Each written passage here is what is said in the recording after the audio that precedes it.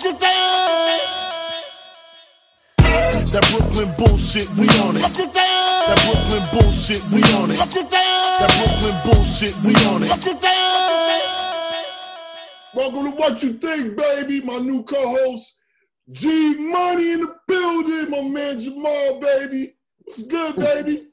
Yo, what you think, baby? What's going on? What you think, baby? Let's get it popping. Yes, sir. What you think, America? Yo, I'm chilling, man. What you think, bro? Yo, we gonna get it popping, man. So what you want to talk about, baby? Man, we can talk about a little bit of this, a little bit of that, man. But right. you know, being that this election is on the horizon, we need to touch base on that. Yeah. So what you think about your boy Trump? He from Queens, G. Hey, he might be from I Queens. just got Trump. Yo, Queens, man. Trump. Nah, man. I ain't feeling your man. Right. Your man. I don't feel none of them, man. It don't make a difference to me, man. I don't feel neither one of them. I just feel like, go ahead, G, go ahead, finish. Nah, go ahead, brother. I was just saying it's like trying to pick the lesser of two evils, man. I don't like neither one of them either. At the end of the day, the lesser of two evils is still going to be an evil. But me, I'm looking at it like the Republican, and you heard it right, the Republican and the Democrats, they don't do anything for us because we just hoe ourselves to them without getting anything. That's just what I feel about it. I think you hit it. I think you hit the nail. I think you hit it right on point, right there. We do hold ourselves to them. We don't get shit. Nothing. Yeah. They treat us like redheaded stepchildren, man. As soon as they get in the office, we on the ride with them in the car as soon as they get in office, the door open and they kick us right out. And we just rolling down the street. Yeah. Well, that's because we don't have nobody that's riding for us. That's the whole thing is we don't have a politician that we paid for because these people pay for their politicians to do things for them. And we don't have the resources to do that. We don't have nobody backing us. That's why we fail all the time. Then you get these Johnny-come-lately guys that show up and say that they're going to help us and they're going to do all this, that, and another for you. It sounds real good during election, but after they get elected, it's the same story, man. We're still in the same struggle. So the answer is we got to stick together. If we got to stick together as a whole and pull together as a whole to make things happen, man. But that's not going to happen. We're not going to stick together. We're not going to do that. I don't know why. For some reason, we're the only race that will not stick together. We just won't do it. We got to unbrainwash ourselves to have that mentality, man, because we all, you know what I'm saying, for hundreds of years now, you know what I'm saying? We all been following the same mode, and believing the same thing, man. It's time to have new thinking, new ideas, move different ways, man, to make things work. Let's try to stick together this time and see what happens. Just because everybody I'm gonna say this, right? I don't mean to cut you off, bro, but I'm gonna just say this. In order to get something that you never had, you have to do something that you have never done. And us as a unit, if we don't stand strong, everything will continue to happen. And as far as I'm just want to go back to what you said about us not having nobody to hold us down. We need to have ourselves to hold us down, because at the end of the day, we can't look at all of these celebrities, these black celebrities. We can't look at them to want to help us. We have to do it ourselves because we the ones that's in this fight. Those celebrities, they deal with a different type of racism. They deal with it too. Don't get it wrong. Don't get it twisted. They deal with they deal with it on a different level. Because, you know, as they say, new level, new devil. So we have to deal with it.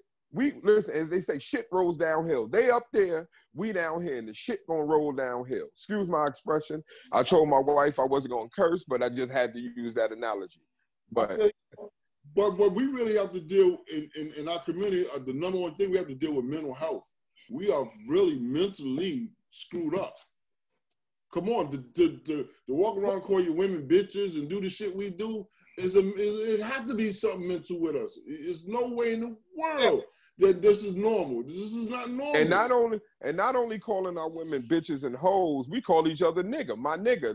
It is crazy. I know. You know, we say son. We don't say, we say yo son. Fellas, hold on. Because we doing a lot right now, because there's this whole lot within what we just saying that covers so many different things. But I am gonna say this, man. I don't know, man. I just feel like being like, you know what I'm saying? The right people, we all can, you know what I'm saying, do what we need to do to help the better good, man. I don't think it's a lost cause. I really don't. Well, what's the solution? If I had the solution is group economics. No, power. Yeah, that's one of them. Power economics, really.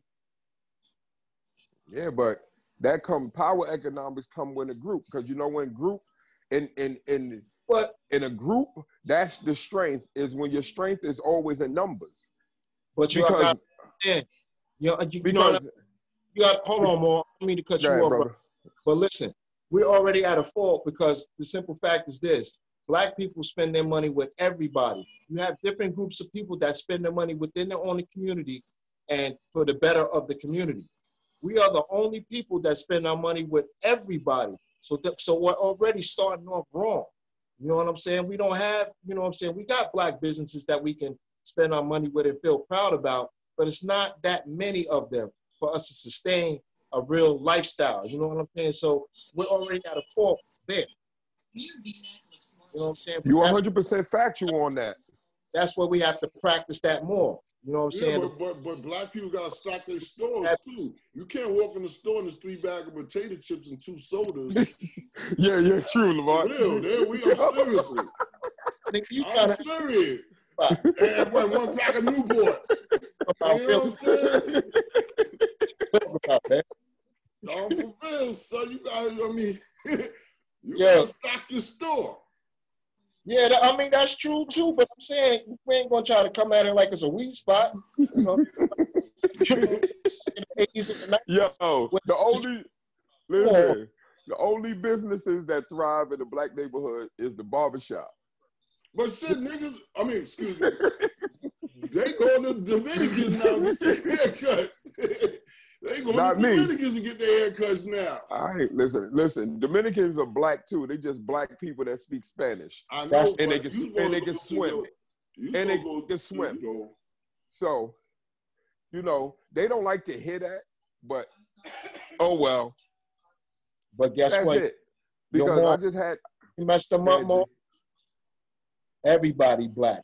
Let that sink in. And that's really gonna mess them up. Listen, man. That's gonna. I had this dude at the job, right? This young Dominican brother. He was talking all types of nonsense to me, and I was like, "Yo, man, Dominican Republic became a country in like 1844. What was it before that?"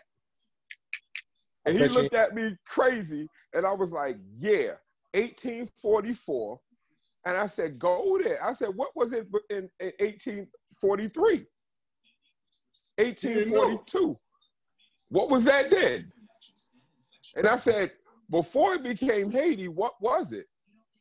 He couldn't even tell me. So I explained to him, and then he tried to tell me, I don't even know what I'm talking about. But I could have told you the name of the country was Piss, and you couldn't tell me I was wrong. Because you don't even know it. Talking about the Dominican Republic always existed. I said, yeah, since 1844, brother. Don't get it twisted. So let me ask you a question. What y'all think about the music, the rap game now? Okay, now, rap, are you saying rap? You know. Well, you know, I'm really MC. I like MC, you know. MC. I'm not a fan of what they call this stuff today. I'm not a fan of what they call hip hop today. I'm not. Because it went away from MCing. These dudes got catchy jingles. I don't understand half the stuff they say. And 2, I don't know none of these people. I got to talk to my nephews or my son to find out who dudes are. I didn't know who ASAP Ferg was until I saw, I heard the Spicy song. He'd been around for a while. I'm terrible. So I'm terrible. I'm keeping it 100. But I like some of these cats. When I listen to them, I like them. Yo, Mom, I kind of pride myself like top linebackers, right? Now, this is what I have to say. Number one, I'm not feeling like this generation now, just like you, but I have my own reasons why. My generation, we had individuality, right? Everybody came out, we sounded like ourselves. Nowadays, everybody sound like the last dude. Y'all all rap the same. Everybody got the same rap style. It seemed like you used the same producer. It's got the same beats. Shit, you know, in my eyes, I'm sorry. It's just my opinion. It's a strip club beat. Saying shit's trash. Just trash. Well, you got to look at it because back in our time, if you paid attention to a lot of these dudes, remember, everybody went to the crime rhymes. Everybody was selling drugs. No, you know, everybody was shooting up. And listen, everybody was selling drugs. Hold on. We had our conscious rap. Don't get it twisted. Thank but you. All of the dudes that spoke the gangster rap, everything was exactly the same. Not necessarily. You want to know why? I'm going to tell you why, bro. The difference was everybody had different styles, Maul. This is what I'm saying. You know listen, I understand they had different styles, but you was rapping on the same subject. One song. And Tribe Called Quest did not sound like NWA. You understand what I'm saying? Everybody had their own lane. I could be rapping about the same things, but everybody sound different. Everybody had their own sound, their signature sound. Whether there was I know that today. Everybody sound exactly the same right now. Thank you. It's like they only, like you said, even though Hit Boy is a dope producer. He is a dope producer because let me just listen to King's Disease. I just want to say this one thing, and this is all I'm going to say. The difference is, not only is it, oh man, these dudes here, man, it's kind of like a monkey see, monkey do type of thing. You understand? It's like one dude gets a wave and a flow that sounds good and it becomes a hit. And the next man that's coming out, you ain't never heard nothing from him, steals that idea, that same flow and everything. And he's the next new thing. I don't appreciate that. You know what I'm saying? I mean, you know, biting has been part of hip hop since hip hop has been in existence. Biting was never allowed in hip hop, bro. But I mean, if you got caught biting, you niggas called you. Well, you got to look at it from this point of view. Now you have to look at it from this point of view. Just because you don't know who bit off of who if the other artists never came out, because you got to look at a lot of guys with signed artists. Now we got to and then give an established artist that person's style and just keep him off to the back burner. And that artist will straight bite the whole style from him. But you don't know it because that other artist never hit the mainstream. Nobody never knew that. Yeah, it happens. That's a simple case of you know what I'm saying, Rapper's Delight thing.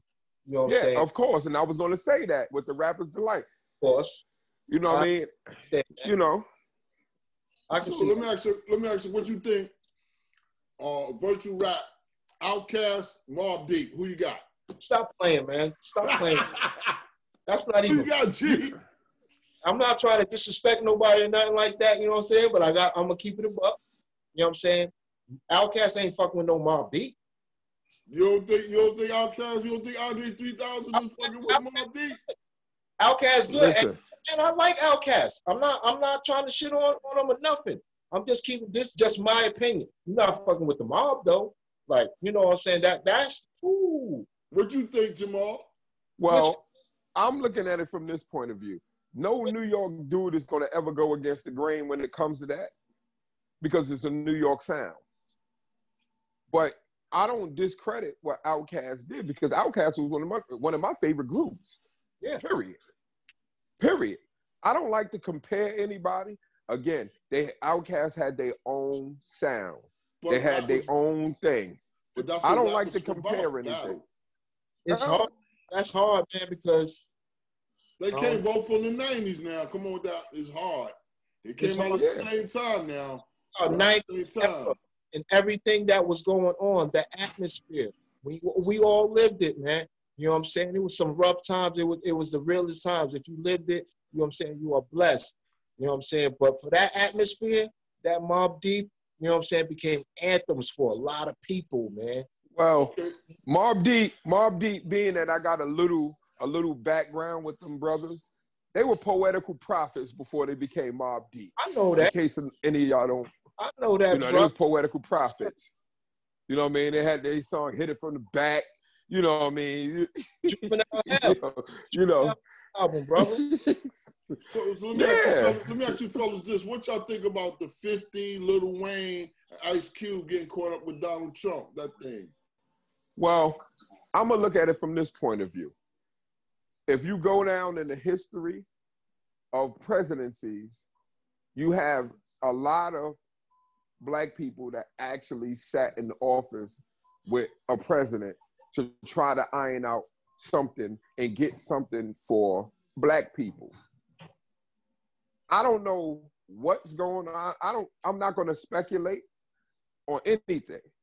I'm not going to speculate and say anything, because what we know is that the media lies and twists everything. Facts. You know, we quick as Black people to cancel everybody. We cancel everybody. You know what I mean? They wanted to cancel Steve Harvey, then he became everybody's uncle again. Like, because he had a meeting with people. And I'm listening to a lot of, I listen to D.L. Hughley a lot too.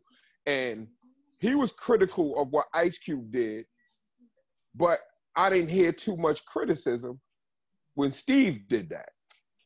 Right. So I don't, it is what it is, man. Now, if I'm not mistaken, they can get something, bro. I had him when Steve tried to align with him. I think DL got at him. You know what I'm saying? I don't know if he got at him to the level that a lot of people getting at Ice Cube right now. But Ice Cube whole thing was like, I'm meeting with everybody. We don't know who the president gonna be. Yeah, but he wanted to meet with everybody. Listen, but the thing is with Ice Cube, he reached out to everybody. Those were the only people he did. So now, why you getting mad if I try to reach out to y'all and y'all didn't say nothing, you know what I'm saying? But they answered me. So, you know what I'm saying? We just gonna talk. My thing is this. I think Lil Wayne, 50, and everybody else that's aligning themselves with Trump it's all business at the end of the day. From what I hear, I don't know if it's true, but 50 talking about he don't want to pay he don't want to pay higher taxes.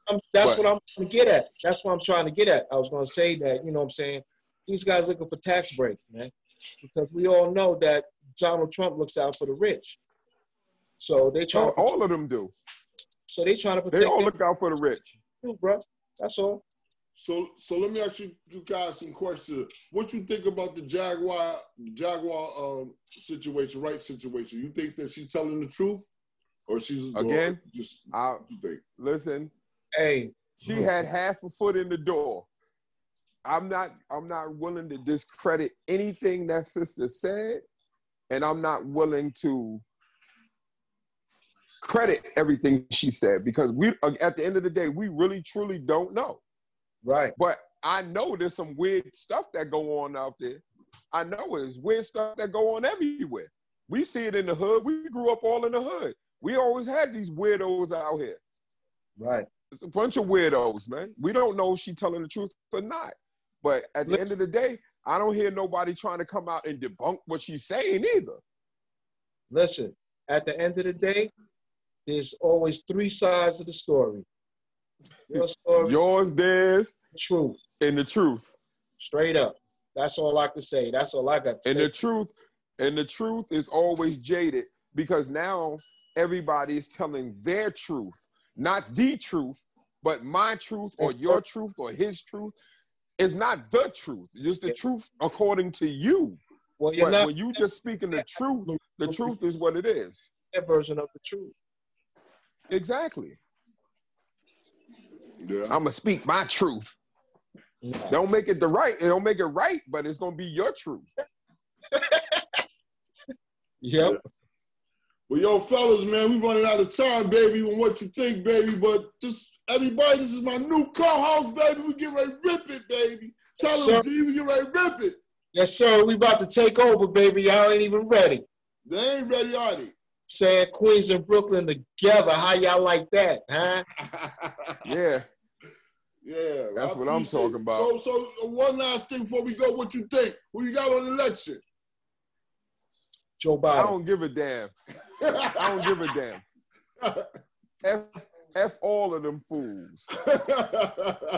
Republican, Democrats, right wing, left wing, same damn bird. Chicken wing. Put some hot sauce. And I want to just say this real quick, right? You know, people always like, they want to talk about how disrespectful President Trump is, because I don't, but the most disrespectful thing that I ever seen was when Hillary pulled that hot sauce out of her bag. That was the most disrespectful stuff that I ever saw. Yeah, that was Come on. Yo, that was wow. And then she did the whipping nay. Come on, man. Yeah. Yo, bro.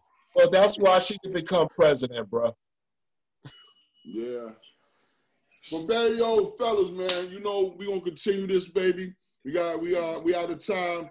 But next show, baby, stay tuned. My man G and Jamal in the building, baby. Yes, sir. What you think, baby? Peace, America. Peace, kings and queens. Stay black, everybody, because we all are black. Always remember that. Every last one of us. Exactly. Okay. All y'all black. Okay, all right. So I'm gonna give what you think of. I want to get y'all top fives before I leave. Jamal, what's your top five? Top five and what? MCs. I got Rakim, KRS-One. I got Ice Cube. I got LL. And I got Big. You got Big. Who you got, G? What you think? G-Rap. Nas. That's that Queen shit right there, son. Rakim. That's my man. G-Rap my man, too, because my man Bill Blast, God bless his dead, is his right-hand man. That was my man, Dusty. That's my man. So I fucks with you. You got two more. Nah, Big Pun was the last one. That was the fifth. That was the fifth, Big Pun? Okay, my top five, Big, Jay-Z, Jadakiss, Nas, Rakim, baby. I'm killing both of y'all. Never. Whatever, man. Whatever, man. Never. LL put the business on everything, B. LL went at everybody. Everything, bro. Yo, I can't wait till we can get all in the studio together when this pandemic bullshit is over with. I'm tired of walking around looking like a surgeon. My mom always wanted me to be a doctor. Right, yeah, so next time, baby, what you think, baby, my man, G Money, Jamal, baby, in the building, baby, what you think, baby? Ooh, we out of here. What you think? Tim, my hooligan, Brooklyn. Tim, my hooligan, Brooklyn.